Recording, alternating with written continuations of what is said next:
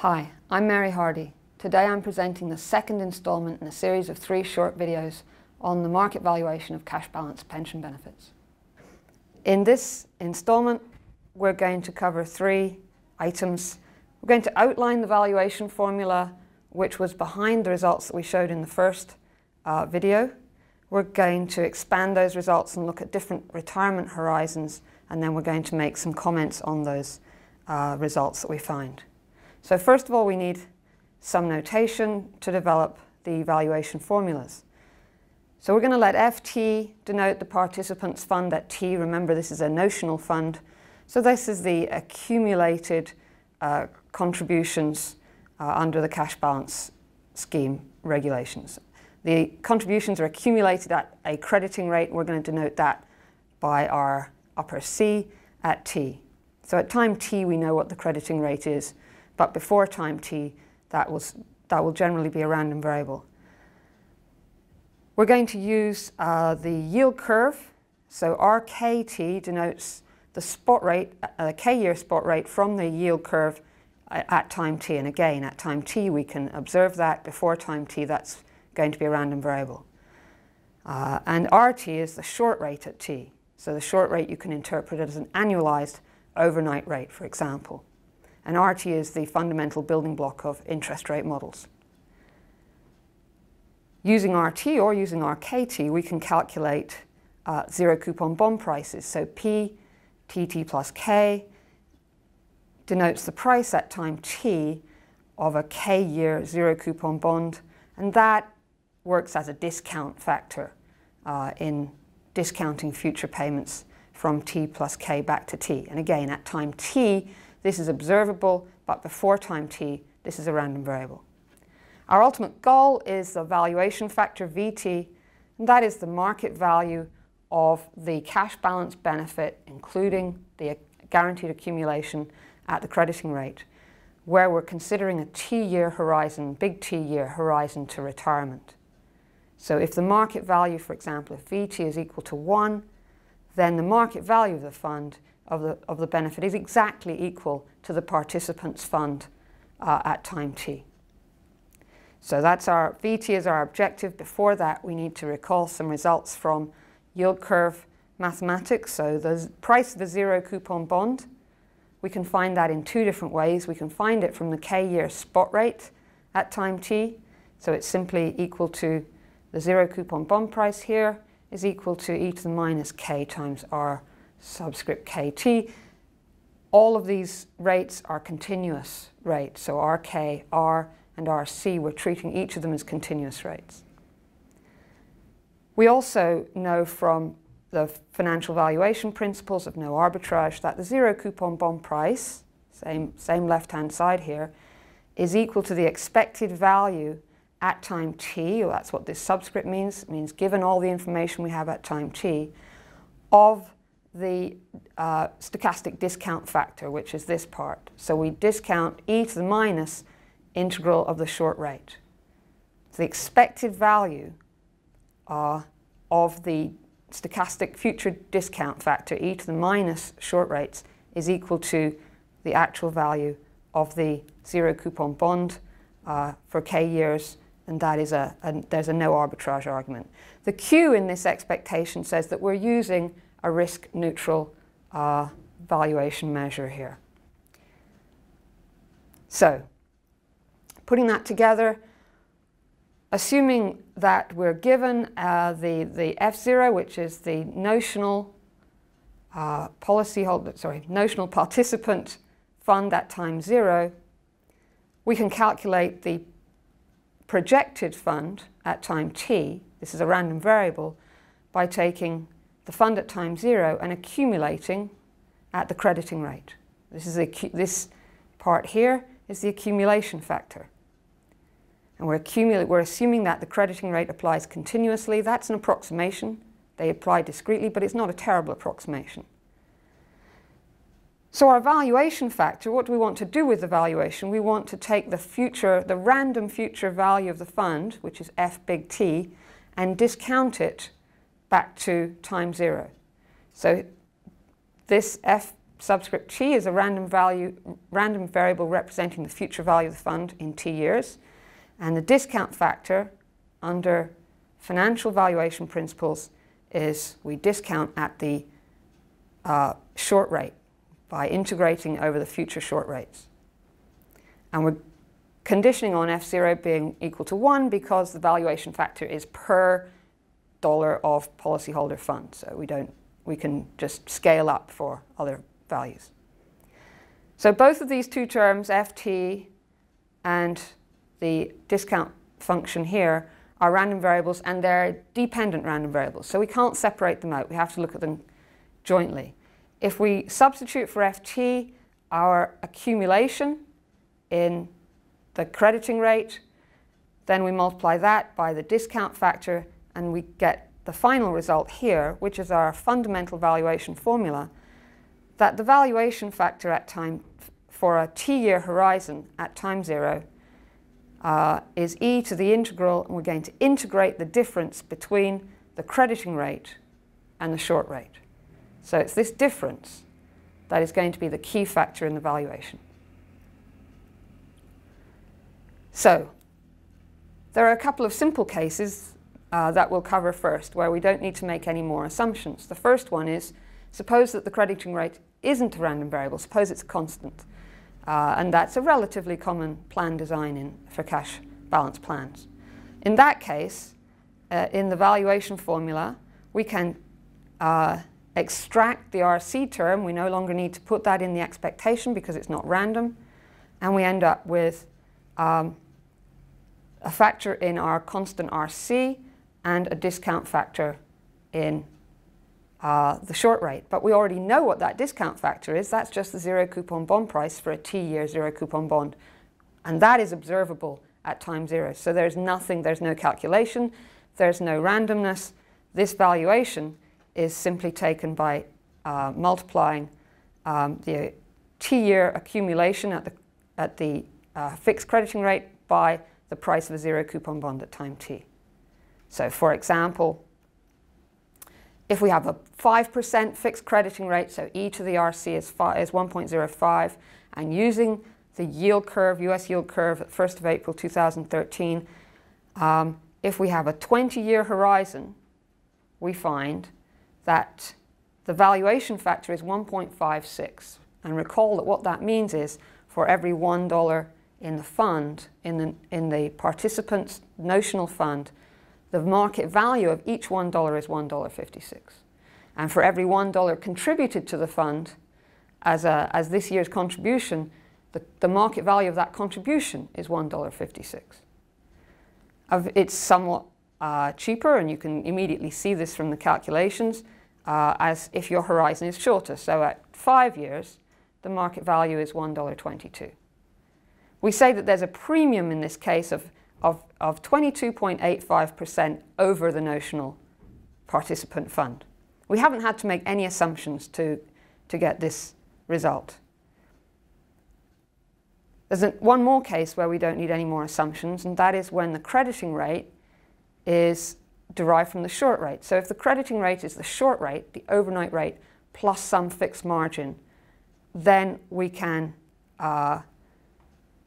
achieve another model-free result. So in this case, if the crediting rate is equal to the short rate plus a margin, then when we put that in our fundamental valuation formula, the short rates cancel out, and all we're left with is e to the margin times our horizon. Now, it is not common for the crediting rate to be based on the overnight rate, but it is a design that you do see in practice, that the crediting rate might be based on 3-month or 6-month rates, and that will be very similar. The results will be very close to this, because the short rate and the 3-month rate will be close. So for example, if you use a 3-month rate, then you might use a margin of 175 basis points, in which case your valuation factor with a 5-year horizon to retirement would be 1.09, and with a 20-year horizon to retirement would be about 1.42. Again, a model-free result. We haven't had to make any further assumptions. This is all looking at market values using market yields. But what about all the other cases? So the most common cash balance design is not based on very short rates and isn't based on fixed rates. It's based on longer term yields. So if you credit with say a CAE, say a 30-year yield on treasuries, then we need to use a model, because we need to model to represent the relationship between the 30-year rate and the spot and the short rate. If instead of looking at the yield to maturity on a 30-year bond, we look at 30-year spot rates, we can derive an analytic result for the valuation, which is quick and efficient.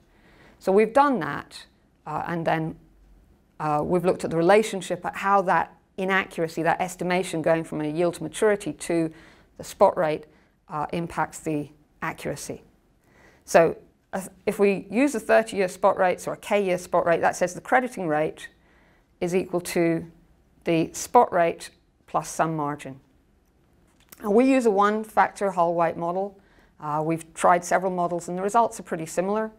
So we're just presenting this one. The advantage of this model is that it comes from here. The zero coupon bond price is E to the A minus B times R. And although this A and B look complicated, in fact, they're simple, relatively simple functions of the model parameters and the starting yield curve. They don't involve R. So the log of the zero coupon bond price is a linear function of the short rate. So B is actually a relatively simple function that depends only on the term of the zero coupon bond price and the parameter A from the Hull-White model. And A is a slightly more complicated function that depends on the starting yield curve and on the parameters of the model.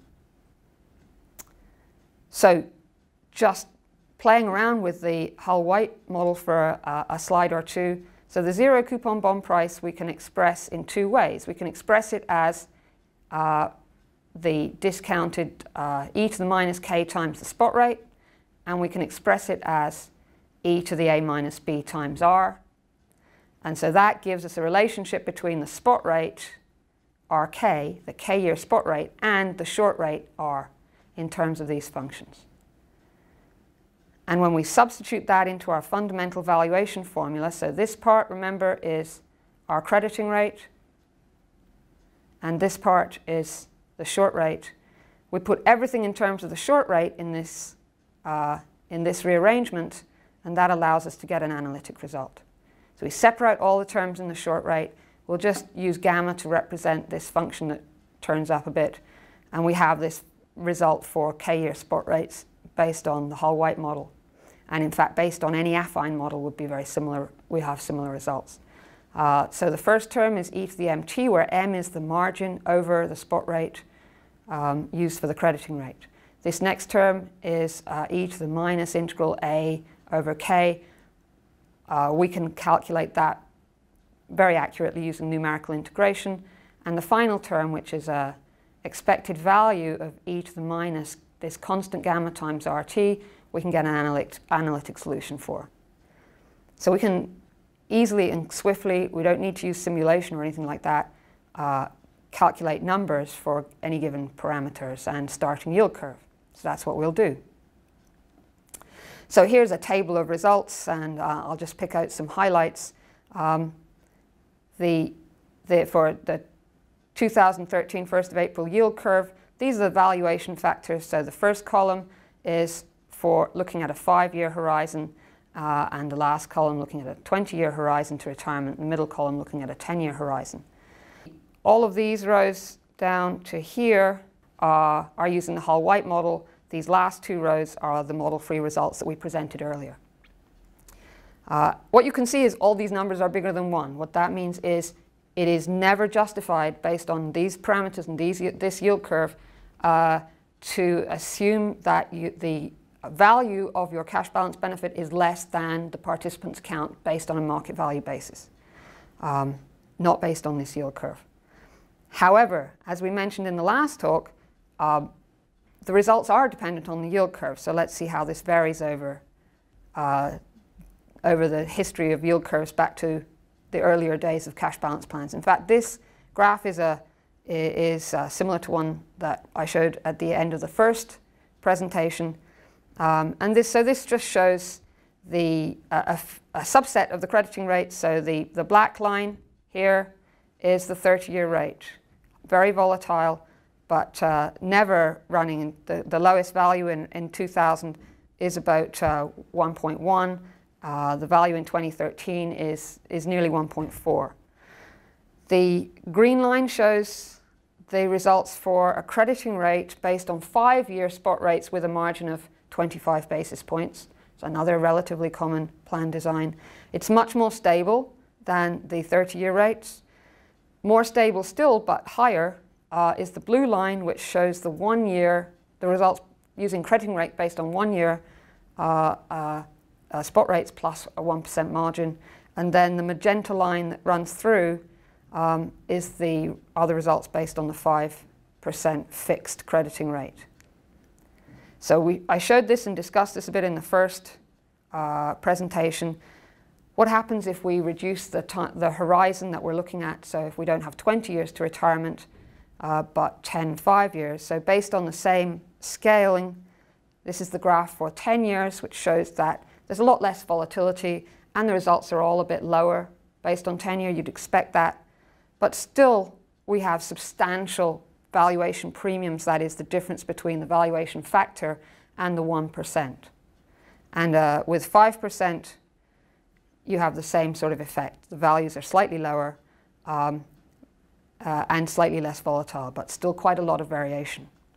If you were projecting all of the benefits to retirement on a market-consistent basis based on a large fund with a range of dates to retirement, the valuation factor for participants who will retire imminently will be close to 1. The valuation factors for participants 20 years from retirement, we've shown you, could be 1.2 to 1.4 depending on your crediting rate. And the overall valuation factor will be some weighted average of these. So a few comments. We mentioned last time, and you see again here, that the most volatile results come from the least volatile crediting rates. The 30-year rate, the fixed 5% rate, give the most volatile results. The 1%, if you credit at the 1 year rate, crediting the 1 year rate or the very short rate, the actual crediting rates are very volatile, and yet the valuation factors are very stable. And this fundamental valuation formula explains why that is. This shows you that the risk is coming from, not from the crediting rate itself, but from the difference between the crediting rate and the short-term rate. So if you're crediting using very long rates, your risk is coming from the spread from the short to the long rates. And the spread from short to long is going to be more volatile than the spread from short to less short. And that explains why the 30-year crediting rate is probably not, going forwards, a good design choice. But even a 5-year rate turns out to be costly. A 1-year rate, using the standard margin of 100 basis points, is stable, but it's expensive, considering that if the objective is to create a benefit where the valuation is close to the sum of the participant accounts, you're not going to do that with a one-year crediting rate plus 100 basis points, because that 100 basis points margin is what makes that expensive. So some caveats that I mentioned a few of these along the way. The actual crediting rates are based on par yields, not spot rates, but the results are relatively close. There's model and parameter risk, and we've explored both of those in the accompanying paper, which you can download from the SOA research web pages under pension research. We've assumed no exits, but as I mentioned, you can easily accommodate exits by taking a weighted average of the different horizon times. And we've assumed no allowance for credit risk, so the market valuation can be adjusted to reflect the default risk of the plan sponsor, but it's common not to allow for that. In the third and final installment, we will look at other approaches to market consistent valuation based on different definitions of the accrued benefit. I'd like to just finish with some acknowledgements of various agencies that have supported this research and the programs of actuarial science at the University of Waterloo, and also my two co-authors, David Saunders and Mike Drew. Thank you.